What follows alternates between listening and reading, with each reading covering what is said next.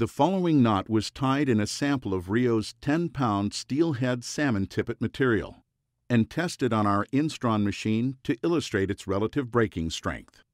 The Belize Loop knot. It's a knot for joining saltwater flies like crab patterns, bonefish flies, just to your regular saltwater leaders. Very strong knot, very easy to tie, called the Belize Loop, only because we learned it when we were doing some product testing in Belize.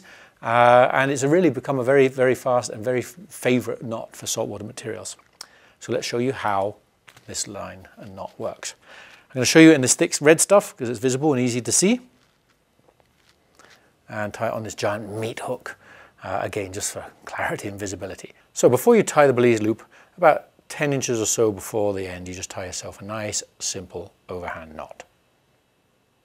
You then thread on the hook, and you take the tag end back and you put it through the knot as though you are undoing the knot. See, that's what that would undo, and that would be an extra turn. So you take the tag end and you undo it, and then you take a second loop, a second turn, and go through there twice.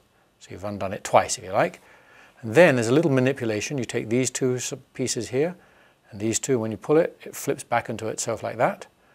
And that piece here that's flipped back is what you pinch, and you pull the tag end. And when you pull the tag end, you're shrinking the loop and the hook is coming up. And you basically shrink and pull that tag end until the knot is the size, the loop is the size you want.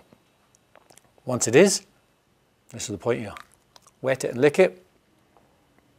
And then you simply just take the long end and lock it. And that is the Belize Loop. There's the Belize Loop. Very neat, very easy to tie. That's what it looks like in there. Here's one I tied earlier in thin 10-pound material on the bonefish fly. As you can see, it's very easy, very neat, beautiful little knot.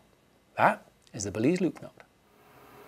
On a single Instron test, this knot broke at 8.46 pounds, which equates to 80% of the tensile strength of the nylon it was tied in.